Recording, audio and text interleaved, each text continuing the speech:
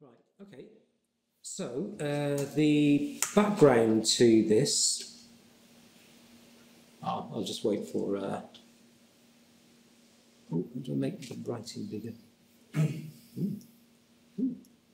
Right, yeah, so the background to this is, I was messing about with, or I fancied messing about with doing AWS Lambda and doing Node Lambda.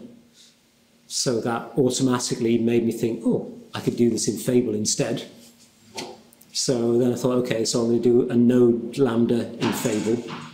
And then I thought, okay, so now I just need to pull in the Fable package for AWS. And then I found that there wasn't one. So I thought, oh, well, I can just go through the Fable, the AWS JavaScript JSON definitions and generate all the Fable packages. Basically, I just went down a random rabbit hole, really. And so off the back of that, I thought, first of all, I thought I'd just generate it using .liquid or Razor or something like that. And then I remembered that T4 is designed for this kind of thing. So I thought, oh, I'll have a play with T4 and see if that works. And then discovered that T4 only works with VB or C#. But then I discovered that there's another project called Templatus. And this is what that talk is about. So that was a bit of a random ramble, but hopefully it will work. I did have an issue with it where it didn't work at all, but I got in touch with the guy that wrote it and he fixed it. So hopefully we should get a bit more mileage out of it. Right, so let's create a project.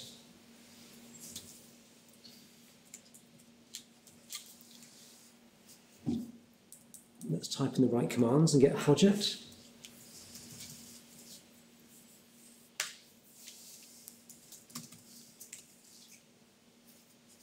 Will it do things? Oh, so close. Right.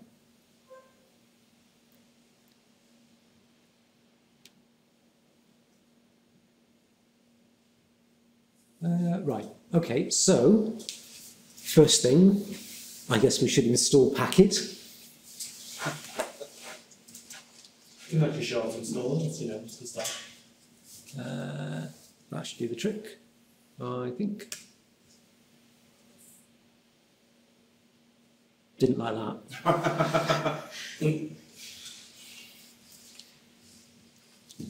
Okay, so that is that.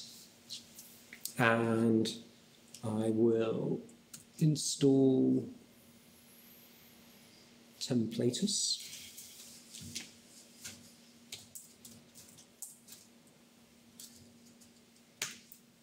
While that's doing its thing. Has anyone used T4 before? Does everyone know what T4 is? Pretend I don't, because I don't. Oh, it's basic. I'll show you the. Right. Okay. So T4 templates. So it's a Microsoft thing that's built into Visual Studio, and it's basically a templating system, but the code is built that generates the template is actually built into the template itself. So okay, here we go. So if you have, so you might have a template like this, and you just embed your directives in there like that. It tends to get used a lot to do things like code generation. So, so say like you were building proxies or something like that, you'd use T4 to generate your generated code. So something like that, for example.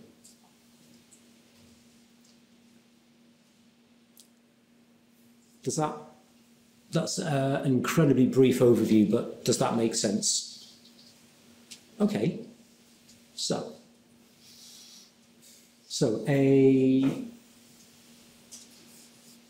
yeah, cool. So we've got templatus there. So the template file itself has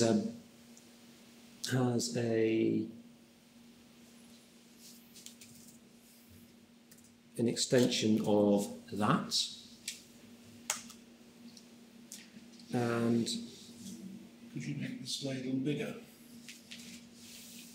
Can make this side bigger. Yeah.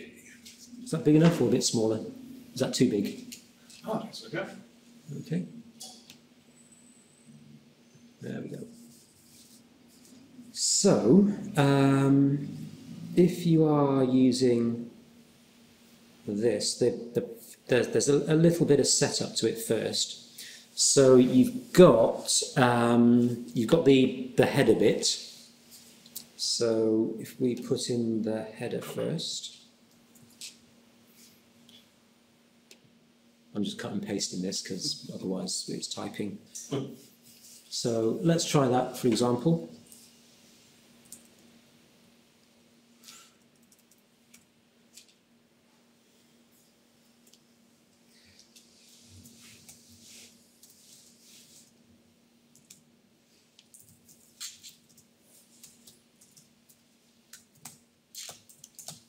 Right, okay, so if I save this file, let's run this. So, because we are, this is quite an old project, so it's not .NET Core, it's .NET old school.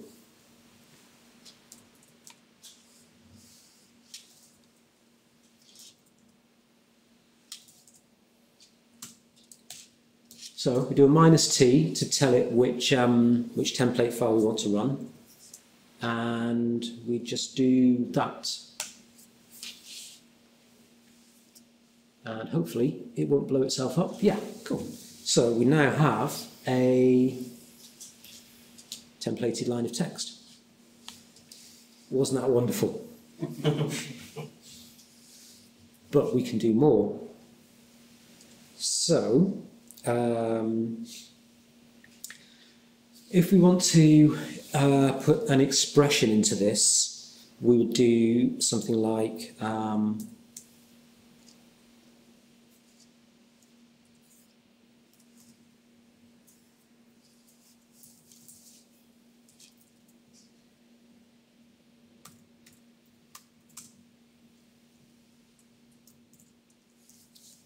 oops.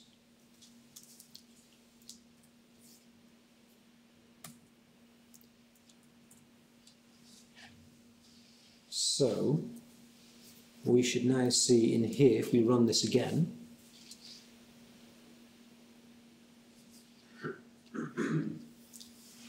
as you would expect. Notice here we haven't got the brackets on it, so even though it looks a bit C-sharpy, it's actually F-sharp, honest. So, so we've got that far, so that's not fantastically interesting, but then what we can do is, for example, we could also do, I'm cutting and pasting shamelessly here, so actually let's so as well as expressions, we can actually have code blocks where it just runs a chunk of code and it then supplies you with functions which will then output the text. So we could do something like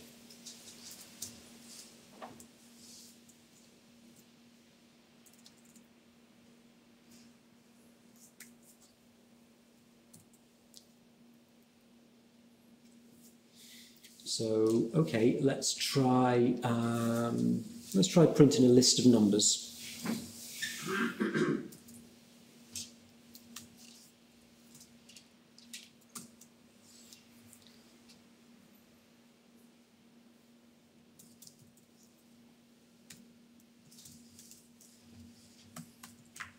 Unfortunately, because it's a template file rather than an FSX file, it doesn't give you the IntelliSense that you'd normally see. I was going to ask, is there any VS Code extensions for T4? Or maybe added? Don't think so. But I have a plan.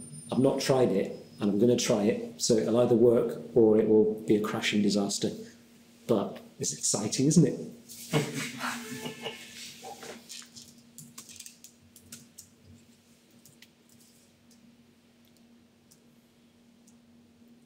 You're missing T in Esperance.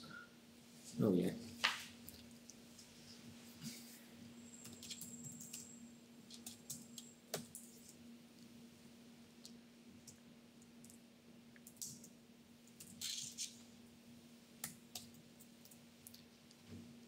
Yes, I'll definitely benefit from pair programming at this point.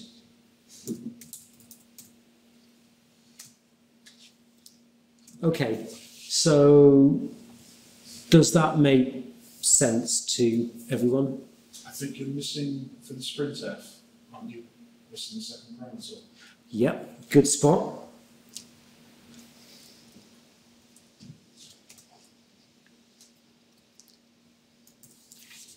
Does that look about right?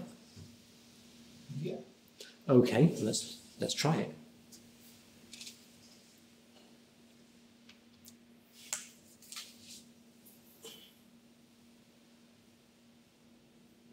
Maybe not. Is it Saturday? Oh, yeah. Yeah. So the compiler does actually give you sensible errors, which is good. So is that using Roslyn under the hood? No, it's using the F-sharp compilers in this? F#. What's the one with the I? Interactive. Didn't like that, did it? Oh, it needs to be a literal, doesn't it? What is it? Can anyone see what's wrong with that? Type string is not compatible. Is it for the next bit? Yeah, let's ignore the return, you know, so. I know what we could do.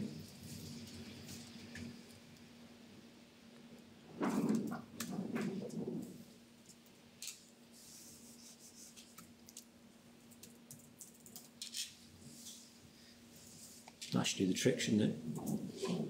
Maybe.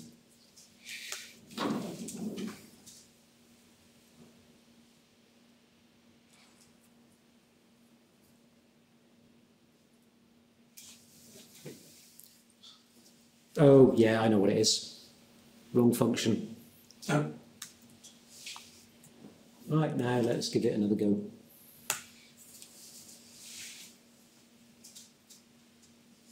Yeah, there we go. Phew. So what's your original code work? Yes, possibly, probably. There you go. So, yeah, I could pop that in and give it a whirl.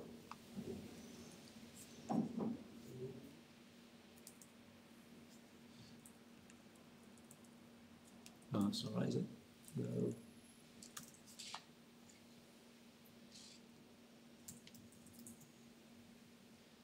Don't know what's going on there. Yeah?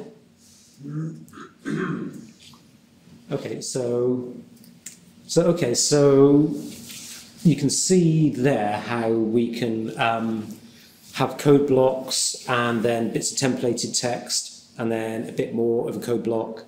You can also include other template fragments as kind of include files. Haven't really looked into that in too much depth. One of the other things you can do, which kind of is kind of interesting, is you can have variables in it as well. So let's just see if we can make that work.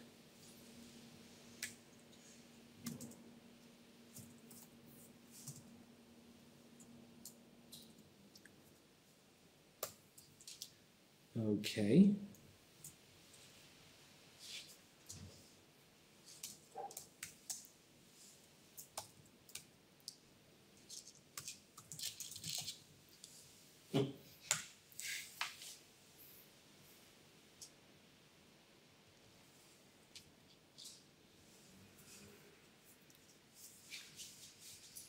So yeah, so you can see there how we've just passed in parameters into it, and we just kind of can pick them up quite easily. Well, it's not generated your list on that run through that time. No, it's not, is it? Don't know why that is. But I'm sure there's a good reason for it. Well, it's a naughty line. But yeah, I'm sure there's a good reason for that, but I don't know what it is.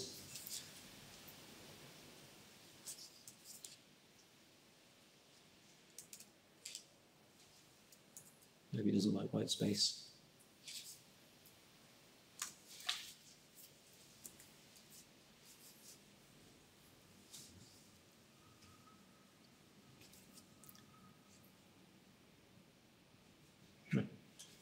How bizarre.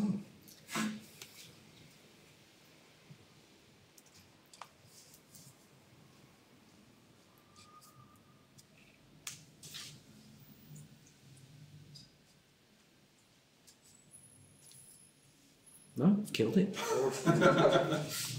I wonder if it's this this thing here.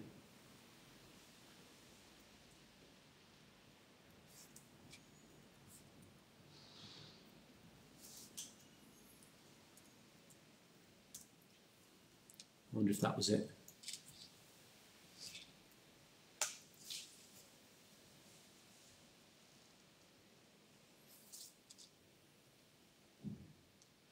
Yeah. So something was failing silently there. Yeah, that was interesting. Yeah, I was going to say, would you use this for, as it were, documenting your code and actually get some type safety on the sort of method calls that you're doing in the code match or are valid, syntactically valid? Because I know I've seen some tool which generates HTML documentation for code, but it actually does static analysis that what you're typing into it for the code examples are valid. I was just wondering if it's used in a similar way, because if you try to generate your templates. I don't know, but my gut instinct is there probably isn't, because this is quite an old project now. It's not really been updated for a while. But it shouldn't be impossible. One of the things that I thought you could do, and I'm going to give it a try now, so we'll see, is one of the things you can do as well is you can include assemblies and then call on those assemblies. So if I were to, yeah, let's see what happens here.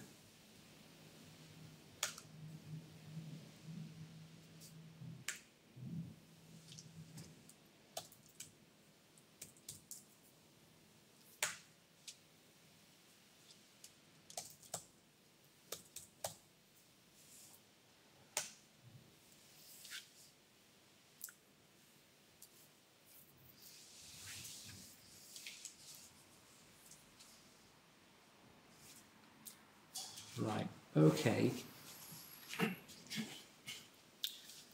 So let us have a think here what we could do with this.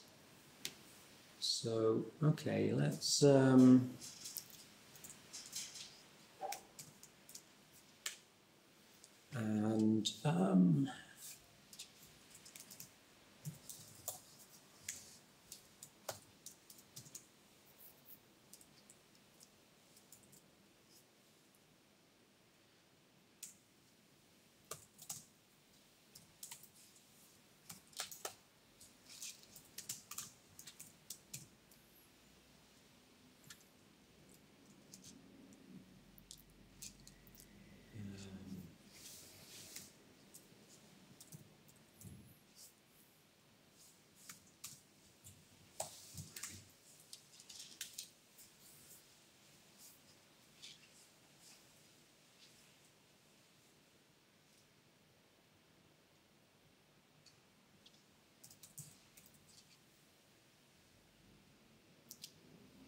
Right, does that make sense so far?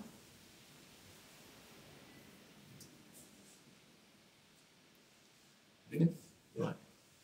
Records with two values, string names. Right. Can anyone remember how to build this thing? As I don't have a fake script. Oh, well, you made the class look, hasn't it made a fake script for you? Oh no, it has actually. Yeah. Oh, I take it all back. Right. Okay. So that is in here.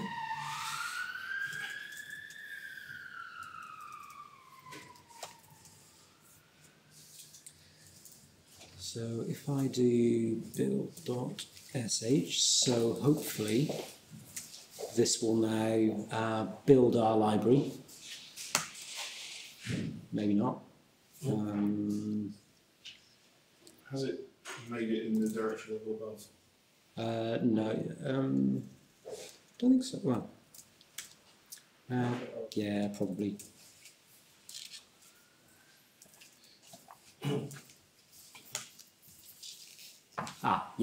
Yeah, you're right. Got it. Right, so we're going to need to do the packages restore. Was it added into your packet dependencies? I didn't see it. That's, so we've got the package references, which there's not a great deal in there. Yeah, it's expecting there to be build and a... Yeah, it's not put them in there, is it? But that's okay because we have a packet expert. Try to come do it, yeah. Right, okay, so Group. Is group colon build or just group build? yep.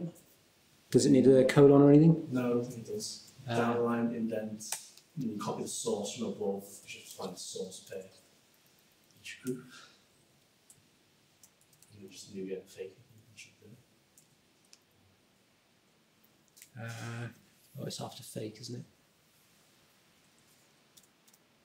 I think it's all caps, isn't it? So if I were to do a packet, Install. I think it's fake all caps as well.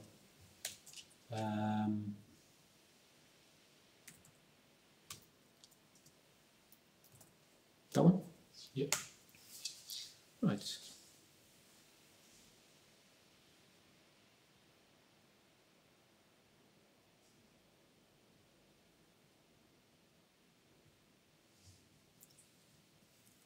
That's quite interesting how it skipped over the whole bit that we've already done and just putting in the differences.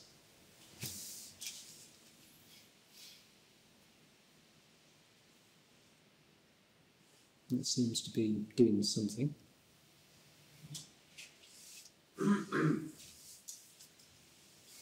Super fast. 25 seconds. Yeah. That's super fast. It is my machine, and it is code Wi-Fi. The number of times I've whitelisted that is just ridiculous. Because that is basically just your, what's it called?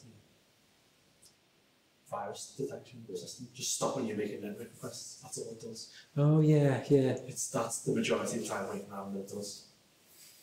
Yeah, I suppose that, yeah, that's a good point actually. That's finished now. Okay, right, okay. So, but that was a lot easier than messing about with NuGet. So, in theory, you should be able to run this now, and it should do something.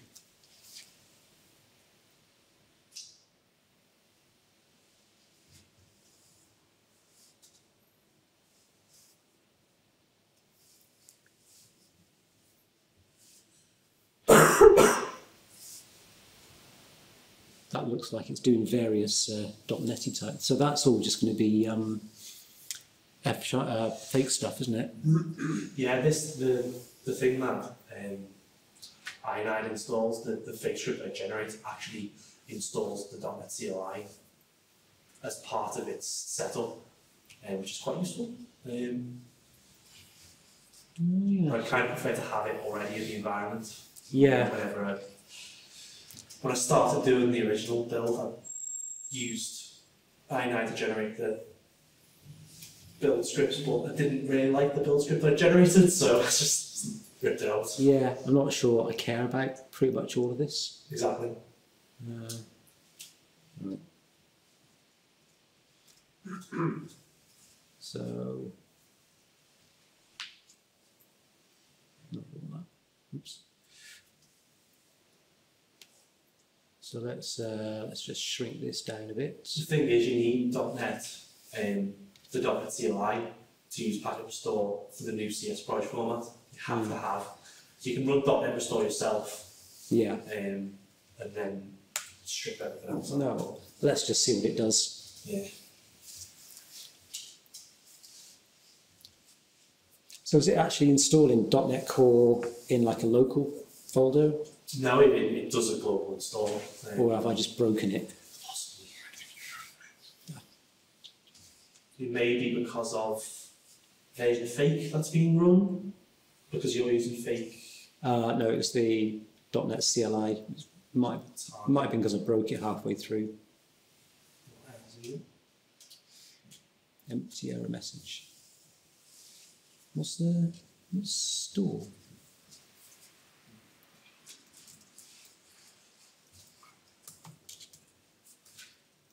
Oh, right. Let's just try it without the. In actual fact, all we really need is. Just delete install CLI. Could just run MS build, couldn't I?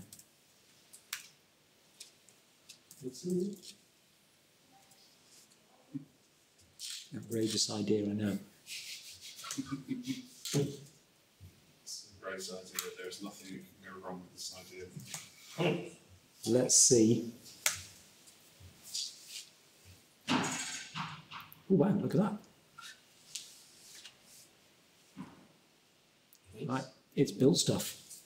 So, given that, maybe we can do something like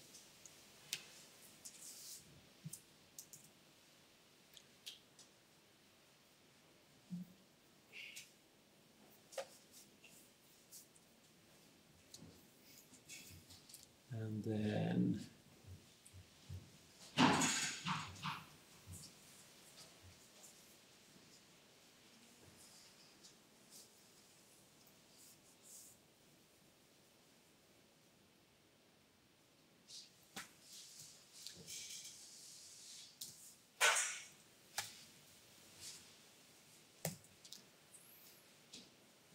Close quote. close quote. Oh right, yeah, I got you.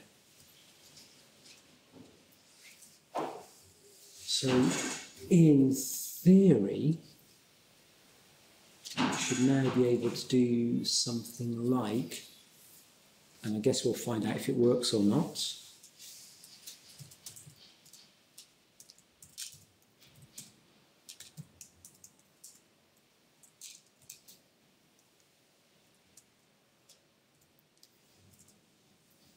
And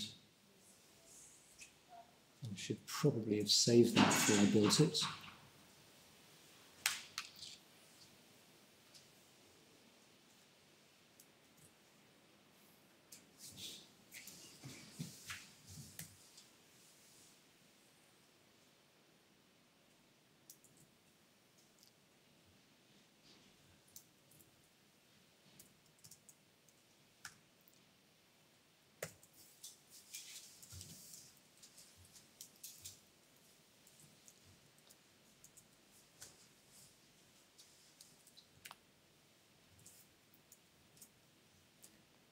Does that look all right?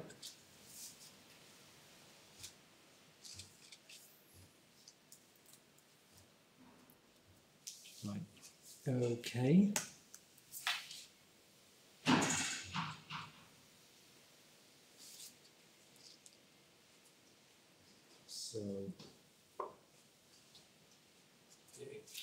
it worked. Cool. So, I'm quite impressed that that worked first time. But that also gives you a way in to have the INI helping you out with your code, and also if you wanted to, I don't know, wrap the logic in tests or whatever, you could hive it all out into a separate DLL and then just have the templators just iterate over the view models that you produce from your code. That's one thought I had. Do you use T4 templates to generate like tuple, don't they? The increasing number of cases of like generic arguments. That's what it was for. Yeah. Yeah, that's why I was thinking. Yeah. Because I have a project that would benefit from that. Because I actually just build it using LinkPad scripts, I think, to generate a CS file and just actually build the CS myself. Yeah. It's like anywhere where you've got boilerplate that might change, but you just don't want to happen. Yeah. You just want to be able to spit it out if one variable goes into it changes, regenerate it. Yeah, and that boilerplate, it's just text. So you could use this to generate C#. If you wanted to, you could use T4 to generate F#, but the actual code in the template would need to be C#.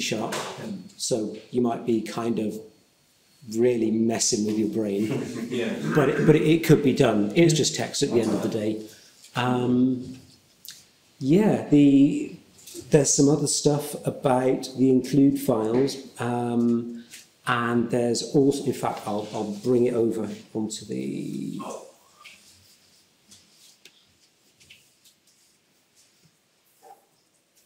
So, yeah.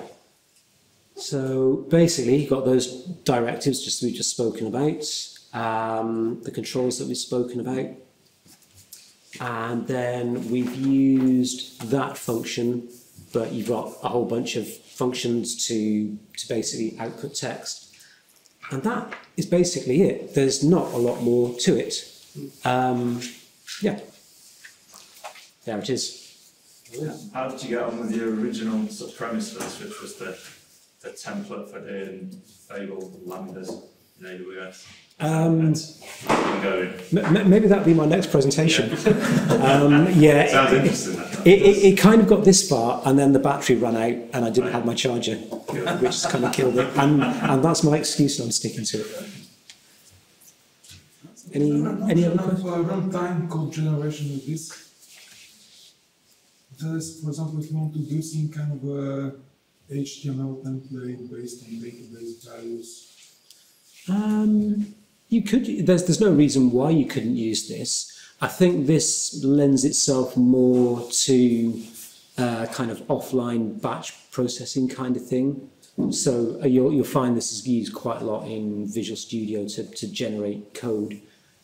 Because you generate it and then it's done. There's not a lot of static content that you're going to be rebuilding each time. But yeah, I guess if you were building, say, like a static site, you could use this quite happily. Yeah, the pain point we always had was just that lack of IntelliSense inside the actual template, which looks to be the same with templates as it is with T4. So. Yeah, yeah. I'm sure that you could build it in, but it's probably a big job for the amount of benefit that you'd get from it. I'm guessing that's why now we haven't done it. Yeah, yeah. But just being able to drag in the DLL, it does mean that it's not maybe quite as self-contained as you might want. It's not just a template and you run it against a compiler. But yeah, it does look like it might make the thing a bit more manageable, especially if you've got a lot of stuff going on. Okay.